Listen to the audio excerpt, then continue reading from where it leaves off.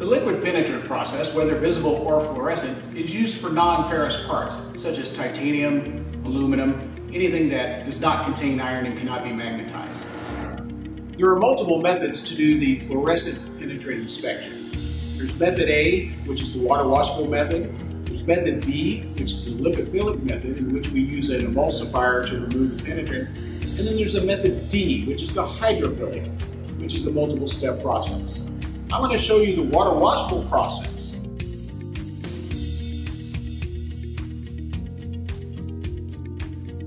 The cleaning process will remove any excess oil or greases or any contaminants that are on the part so that your penetrant will do a much better inspection. The next step in the penetrant inspection process is to coat the part in penetrant.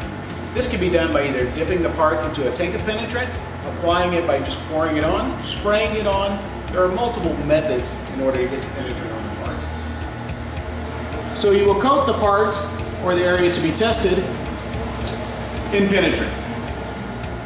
And then we will let the part dwell. Normal dwell time is anywhere from 10 to 30 minutes, but the specific dwell time will be in your process instruction.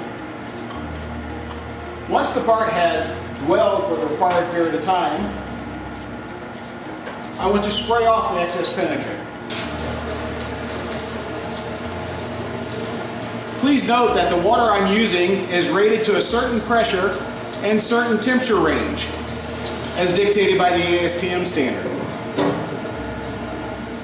Once I have rinsed off the excess penetrant, I want to check it under black light to make sure I have the excess penetrant rinsed off.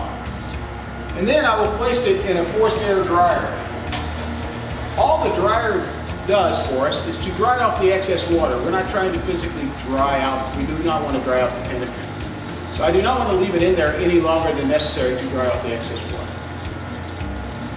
After the part has been dried, we're now ready to develop the part. We use a developer on the part to wick out the fluorescent penetrant that may be in indications. So in this case, I'm using ZP4B dry developer powder.